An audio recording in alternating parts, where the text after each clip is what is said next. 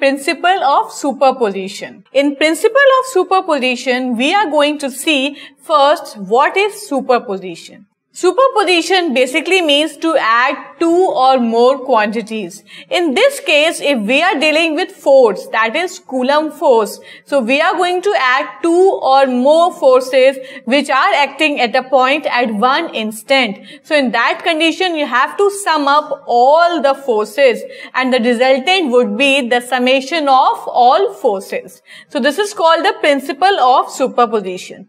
In order to understand it, we have to first draw a diagram. It is a y-axis and this is a x-axis. Now, in this condition, we are going to take some charges. So, in this condition, I have taken 4 charges. Okay, now, let's see here.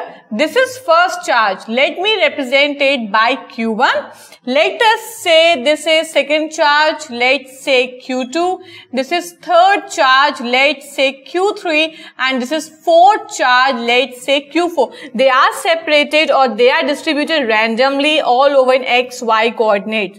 Now you can see you have to find out the position vector for it. The position vector is always found from the origin. So this is your origin, okay, that is 0, 0, x is 0 and y is 0.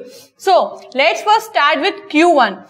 What is the position of Q1? The position of Q1 is always taken from the reference point, that is the origin. So let's mark it as R1. R1 is a position vector. Same as for Q2 also, there is also position. Let's say R2. For Q3 also, there is a position vector. Let's say R3. And likewise for 4 also we have a position vector, let's say R4. These are your position vectors. The line is straight here, but I think it's not looking straight. Now it is straight. So you can see that these are the 4 lines, okay? R1, R2, R3 and R4. These are the straight line that joins the charges with that of the origin.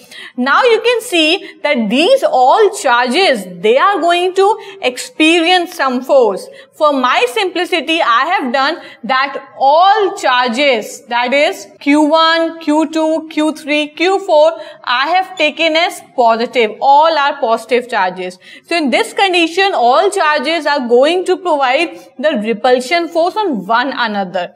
I am going to take for reference Q1. Now I have to find the net resultant force on charge Q1. Now you see, first let me consider Q1 with respect to Q2. Now you see that Q2 is positive, Q1 is also positive. So positive, positive repel each other. So what will be the force of repulsion? The force of repulsion is in this direction. So this is the direction of F of 1, 2. Now likewise Q3 is also positive. So Q3 and Q1, if I compare Q3 and Q1, then this is positive, this is positive. Both are going to repel each other. What is the direction of repulsion? The direction of repulsion you can see is this direction. So this is represented as F of 1, 3 is a vector quantity. Now let me come to 4. Q4 and Q1. Okay, Q1 is reference. So you have to take all charges with respect to Q1. Now Q4 is positive. Q1 is also positive. So there is some interaction point between Q4 and Q1. So what is the force which is exerted by 4 on 1? The force is repulsion. So the direction of this repulsive force is this. That is F of 1, 4. Now you can see here that F of 1, 2 is the direction of the force exerted by Q2 on Q1. F of 1, 3 is the direction of force which is exerted by Q1 from Q3. F of 1, 4 is the direction on Q1 which is exerted by Q4. So now you can see all forces play their important role in this diagram. Now, if I have to find the resultant force on Q1, so this resultant force is represented by capital F. The principle of superposition tells that if there is one single charge and there are various forces that are acting on that same charge, then the net force is equal to the summation of all distinct charges. Like for example, capital F is the net force that I like to find. Okay, so according to principle of superposition, it is F12 plus F13 plus F14. So this law is called the principle of superposition. Now you have understood that F12 is one force, F13 is another force, F14 is the third force, okay? And it goes on and on till F1n. N is your integer value. That is, you can increase your force from 2, 3, 4, 5, 6, 7, 10, 100 and so on. So that's why I have represented it with a integer value, that is small n. On this particular principle, I am going to solve this diagram. Okay, how I am going to solve it? Let's see. First, find out the force F of 12. How F of 12 is found? F of 12 is found by same Coulomb's law, 1 by 4 pi epsilon naught. 1, 2, that is Q1.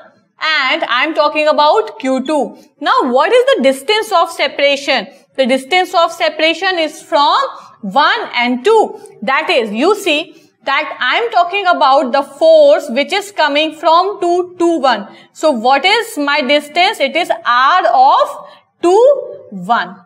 So now the position vector, I think, is clear to you that if we have to take the force in, suppose in the leftward direction, so the position vector is also found in the leftward direction. Okay. In the case of this, if I have to find F12, then the position vector is also in this direction. That is from 2 to 1. That is R of 2, 1. So now we will represent it as R of 2, 1 whole square.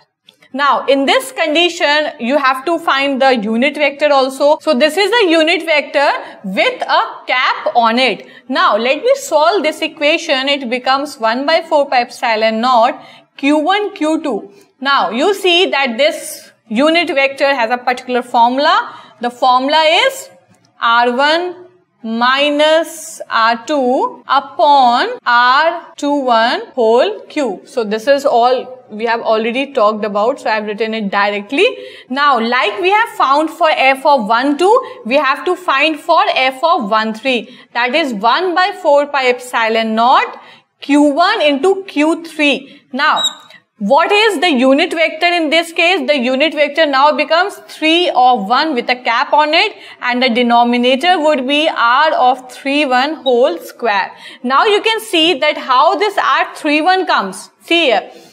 This is F of 13 which I have to find from here. Okay, it is going in rightward direction. So you have to take a position vector in rightward direction. So what it becomes? It becomes R of 31 with a vector quantity. That is, the position is going from 3 to 1. That is R of 31. So I have mentioned here. Now resolve the unit vector 1 by 4 pi epsilon naught Q1, Q3, you see the formula for it now becomes R1 minus R3 upon R31 whole cube. The same formula as we have discussed, only the values have changed.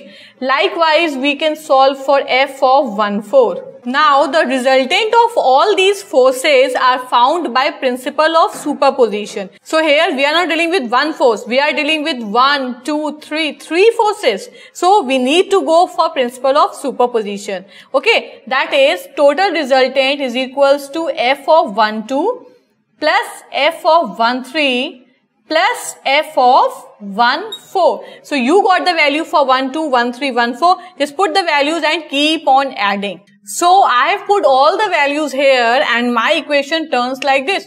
Oh my God, it's a very, very big equation. Now, let's simplify it and make it in a very precise form. So, how we will do it? We will use summation sign. Okay. Now, let's see here. This is force. Okay. First, you have to take all the things which is in common out of the bracket. Okay. See here, 1 by 4 pi epsilon naught Q1.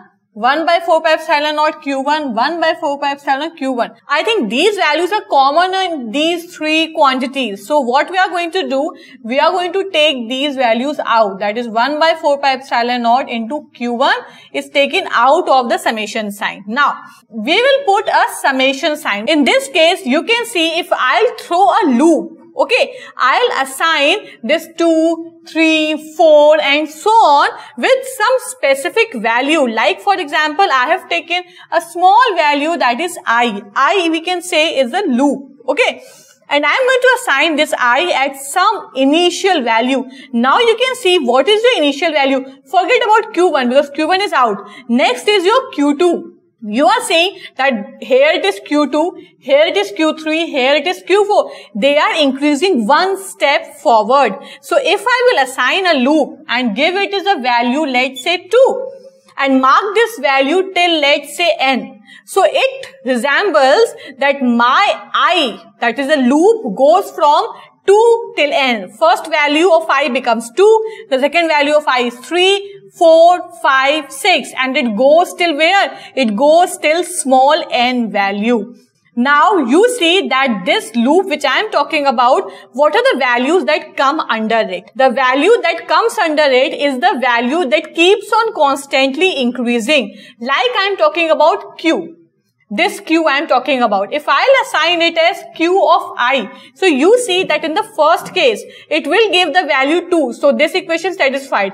Then the loop get incremented by 1. That is the next value of I becomes 3. So this value is also satisfied. Next, the loop is incremented by 1. That is 3 plus 1, it becomes 4.